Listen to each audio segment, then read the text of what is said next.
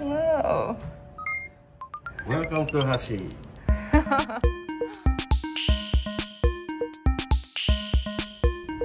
I am on my way to what's known to some as the Mecca of Nintendo fans. I'm not allowed to tell you where this cafe is, but here's a hint. It's located inside a half-century-old building, and it's within a 10-minute walk of Shibuya Station in Tokyo. Shibuya has a ton of buildings though, so good luck. Hashi, here we go.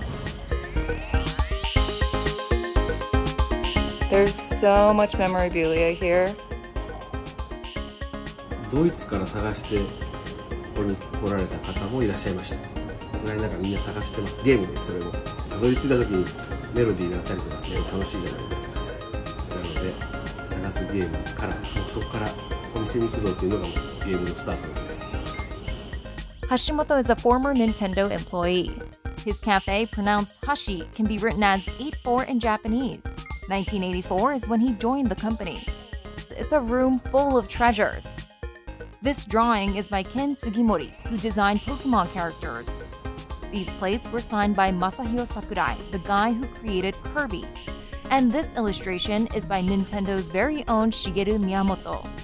Hashimoto says an American visitor even offered him 100 grand for it. 僕のためにあるのではなくて、これはお客様に喜んでいただく。 Until recently, Hashi was a members-only spot.